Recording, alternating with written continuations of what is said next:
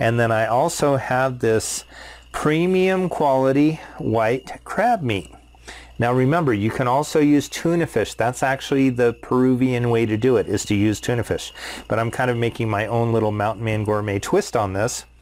One, just to make it a little different, but also just to show you that you don't always have to use exactly the same ingredients in order to get a similar kind of flavor. And sometimes you want to use something a little different just to put your own signature on it. So I just thought, in this case, why not use crab meat instead of tuna?